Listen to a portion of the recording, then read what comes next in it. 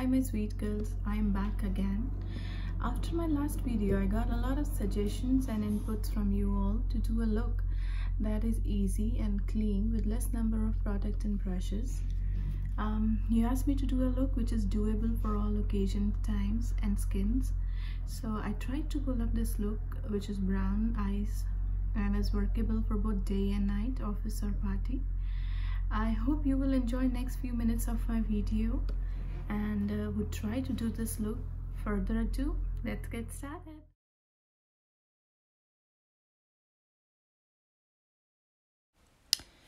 For any long-lasting makeup, first step is to prime your skin. I am using a putty kind of a primer around my T-zone where I have open pores and lips where I have fine lines, and my foundation generally tends to crease and crack.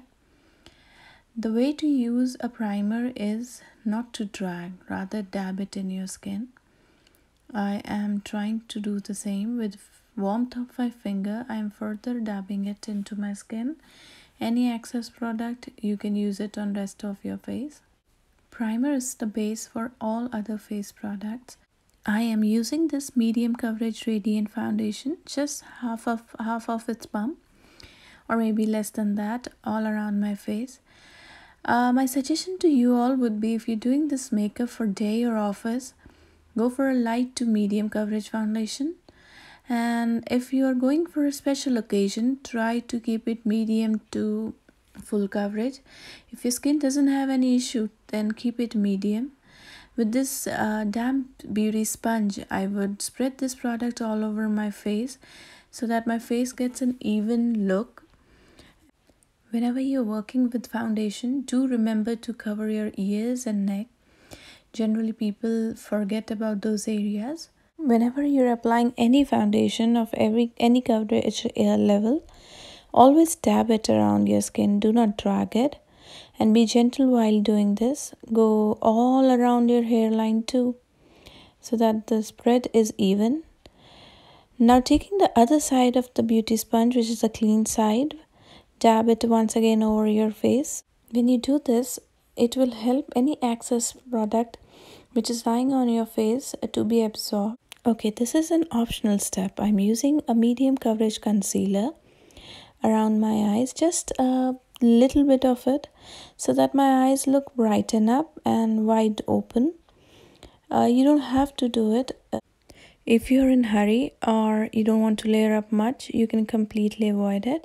Using the same beauty sponge, I would gently drag this around my eyes. While working with concealer, the way of application is same as foundation. Generally, we find it tough where the concealer should end. So I'll suggest you the 2 points. Over your temple, this is the last point, and on your cheeks, this should be the last line.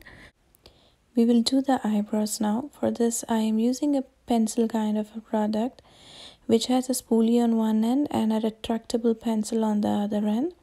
When in hurry, I would suggest use a pencil product. It is easy to work, and in case of mess, easy to clean up.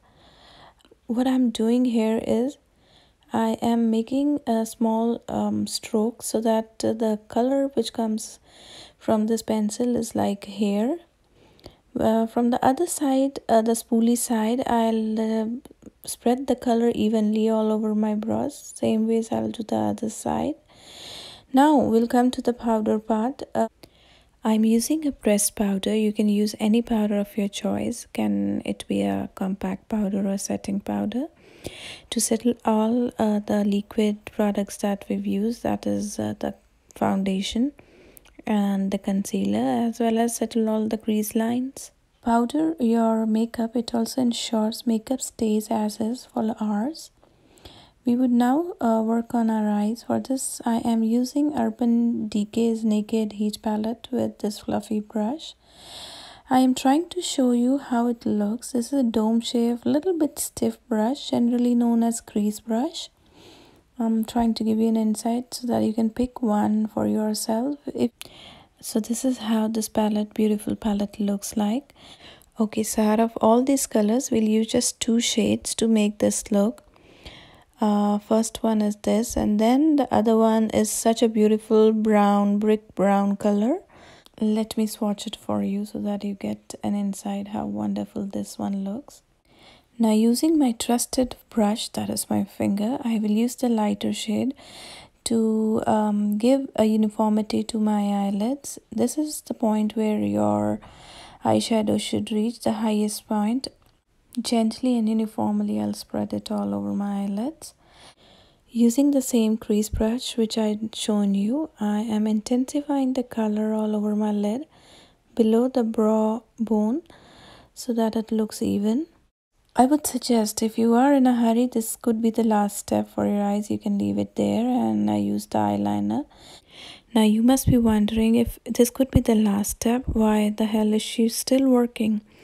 You don't know how fond I am of makeup. I have picked the darker shade, the other one which I showed you, to create this crease line and the outer V. I am pinching this brush to create a smoky effect on my waterline. This extra step makes people feel you've given a lot of effort. Now we'll use an eyeliner, any of your choice.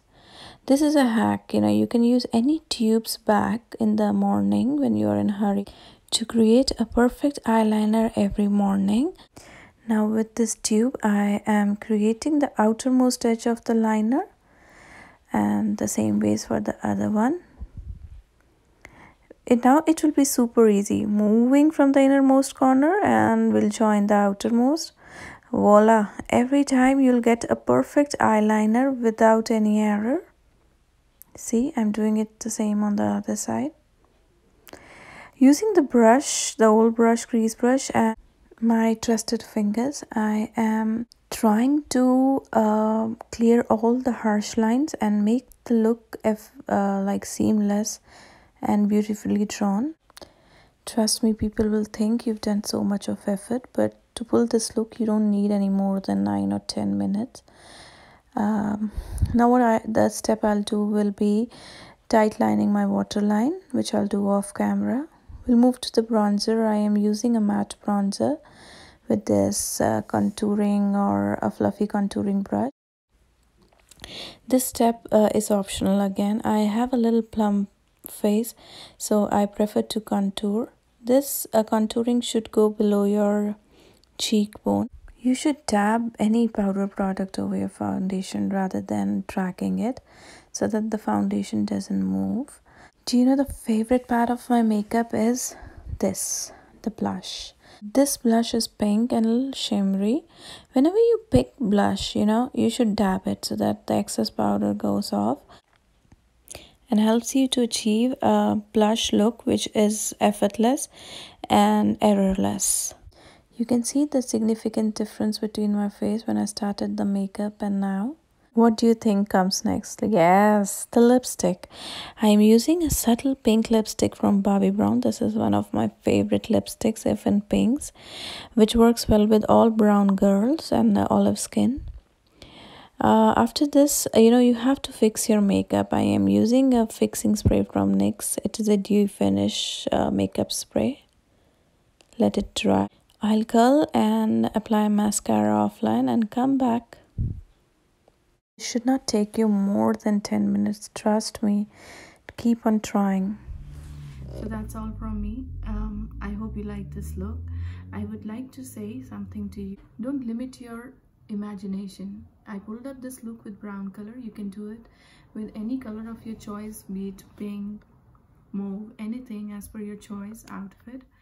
But I would say you have a good chance to work on your skills of makeup during this lockdown. Practice it, and if you have any other query, please leave your question in the comment section below.